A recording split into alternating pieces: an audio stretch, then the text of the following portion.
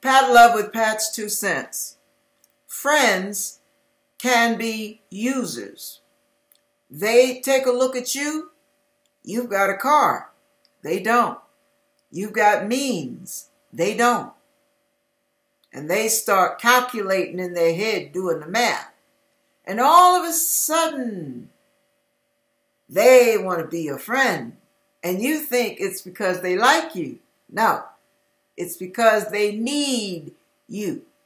These are just warnings about relationships, what to be wary of. See, what Satan will do is slither someone into your life that will be a major distraction, keeping you off balance, keeping you off your beaten path, keeping you away from your purpose, tied up in drama. Drama over here. I said drama over there.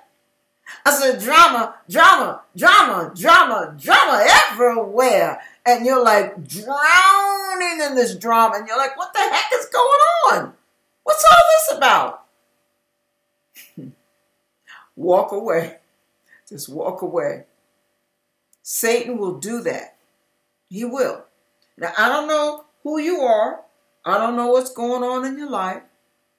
But just be careful of users and drama queens and kings. Be careful of that. There are some friends that will tie you up with their problems.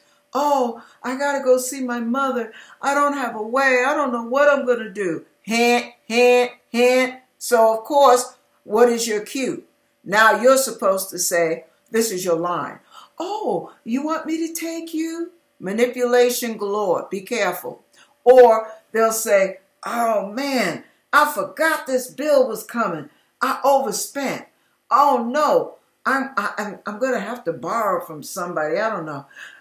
Maybe I'll be able to get how much do you need? This is your line.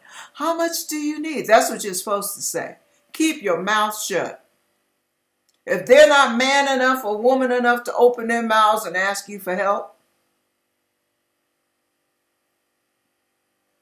don't you open yours. You will find that there will be one mishap after another. There'll be one setback after another. There'll be one inconvenience after another.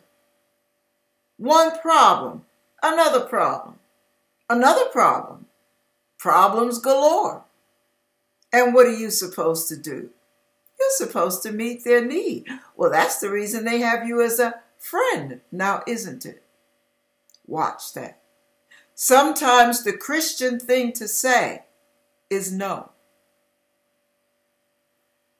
And I'll leave you with that.